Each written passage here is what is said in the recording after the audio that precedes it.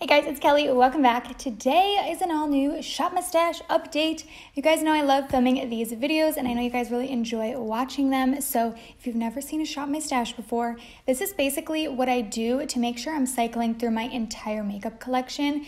Instead of just kind of focusing on certain things, I want to make sure everything that I own is getting some love. So that's why I film these videos.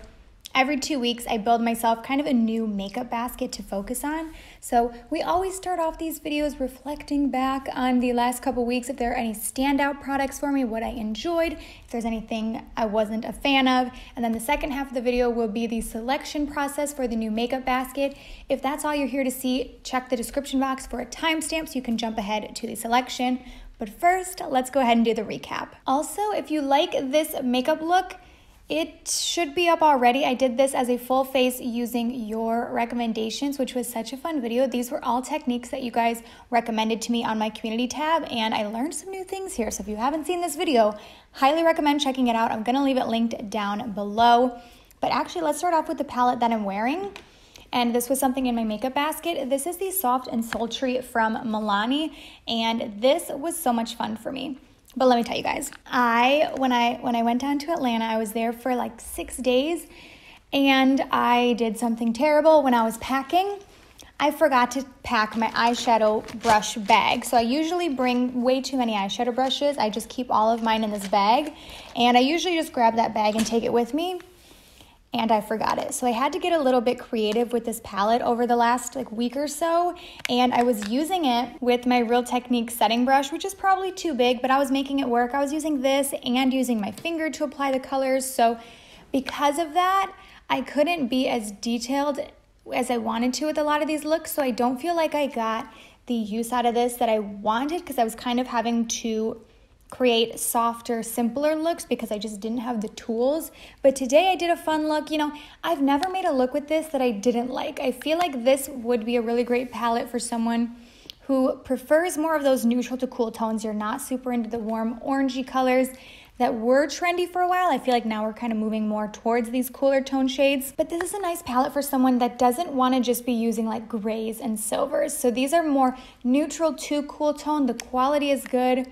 Like I said, I'm wearing it today if you want some inspo. I like just doing kind of softer looks with this. I was just about to say softer looks with this or sultry looks with this. That's the name. It makes sense. While we're talking palettes, let's go back to this one. This is the Naked Honey from Urban Decay. You know that I mentioned this in my most recent favorites video, and I've now done quite a few looks with this on my channel. I did a 2 looks 1 palette right when I received this, and then I also did a Get Ready With Me using this recently with a really soft, 1, 2, 3 color matte soft smoky eye. So if you like so simple matte everyday looks, I would check that video out. This palette really just encompasses fall for me because you have those really warm tones. These colors remind me of the leaves changing, and it was so much fun for me to use this some more. I think I'm gonna put it back for now. I think I'm gonna put both of these back for now and play with a few other things, but actually I'm for sure gonna put them back because I'm gonna do something fun this rotation, so you'll have to wait until the end, but I'm gonna put those eyeshadow palettes back and you'll see what I'm talking about. This foundation combo, it really is a dream. You know I love it. This is the Ultra Repair Tinted Moisturizer and the Undone Foundation, or the Unfoundation from Undone. I always wanna say it the wrong way. But I also shared with you guys how I apply this in that Get Ready With Me, so that will be linked down below if you wanna see it. That's the video that I wore the Naked Honey palette. And I'm so close to being done with this, you guys. For that reason, I'm really tempted to keep this in for one more rotation.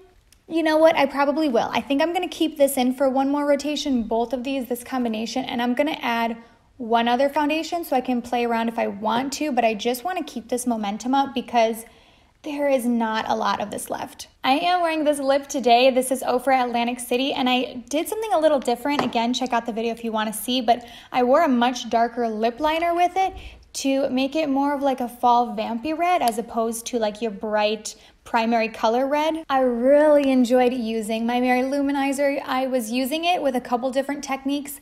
Today, I used a really small eyeshadow brush. Again, I'm gonna leave the video down below. This is enough sneak peeks of that video. I just finished filming it and it was a lot of fun for me, so I'm I want to talk about it, but I either used that or like a big fluffy fan brush, and I just like that this diffuses out nicely, and you can really manipulate this to be very bold or very soft, and the color is just really complementary to my skin tone. So I mean, honestly, I could probably just have this as my only highlighter and I would just still love on it so much.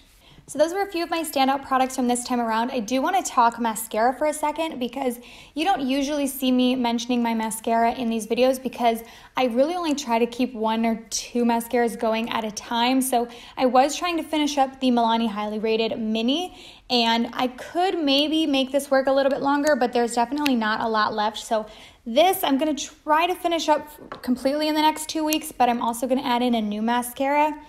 This is the Ciate London Wonderland mascara, and this I wore in the video that I just filmed, and I do enjoy it, first of all, like on first impression. So I'm going to kind of test this out, add that as my new mascara. So I wanted to update that since usually you don't really see me talking mascara in these videos, but let's go ahead now and hop into the selection.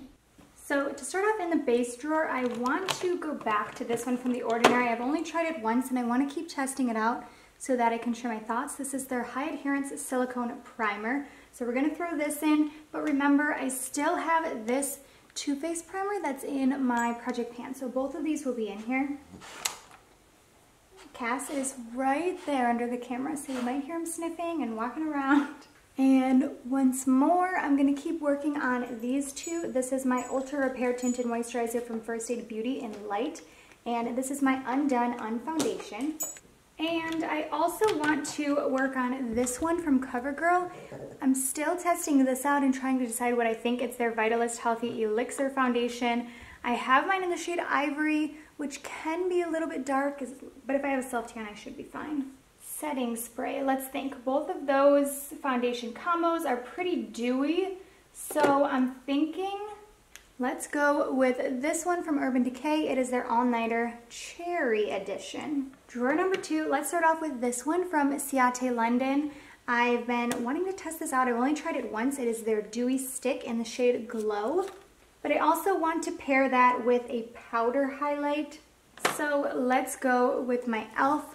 little $4 baked highlight. This is so amazing.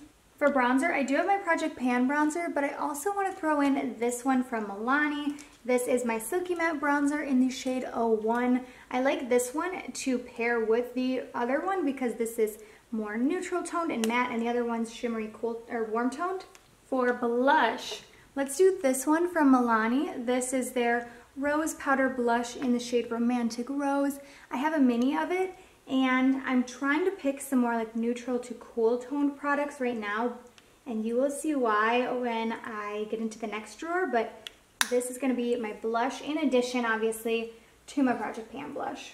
Moving on to my kind of unorganized lip and eye drawer. If you guys remember, we did Glitter Week about a month ago, and now it is time to introduce Bold Lip Week. So this is my next Shop My Stash challenge that I want to do for myself. So kind of like Glitter Week, I want to just pick out a ton of lipsticks and then leave the palettes. So I'm not going to be selecting any palettes this rotation because I want to give myself the freedom and flexibility to pair any of these bold lips with whichever palette I see fit that day. So we're going to pick out a bunch of bold lips, but I'm not going to pick any glitters or eyeliners or palettes to go with it because I want to give myself that creativity with all these bold lips. And the reason that I want to do this now, of course, is because it's fall and I'm feeling all the bold lips, so I just want to, there's a ton that I want to play with, so I'm like, you know what, why not just do a full basket of bold lips? So first of all, I want to throw in this one from Physicians Formula. This is the shade Nutritious.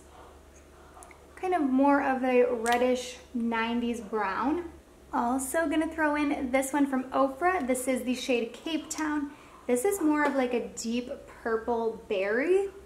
Next, I'm gonna take Lasso Lost from Ofra. It's kind of similar to that first one where it's like that brownie shade, but this one has a little bit more of that terracotta orange undertone. I'm gonna do another orangey shade. This is Control Freak from the Lip Bar. All the other ones were liquid lipsticks, whereas this one is like a lip gloss, but it's a very pigmented lip gloss.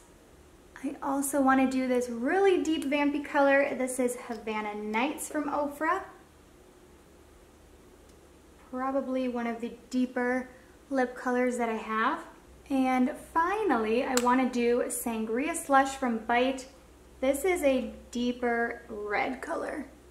And this is a lip stain. I thought this would be fun to pair in because it's kind of a challenge for me because this was very much like a summery lip for me. I mean, it's a lip stain, so it'll kind of be a challenge to make it fall. So here's the thing, I can wear any of these lip shades, but if I'm feeling one day, you know what, I don't want to wear a bold lip, well, then I can wear the lipstick that's in my project pan. So it's gonna be, I have to wear one of these, and I want my challenges to wear each of them. But if I'm not gonna wear one of these, I'm gonna wear my project pan, like nude pink color.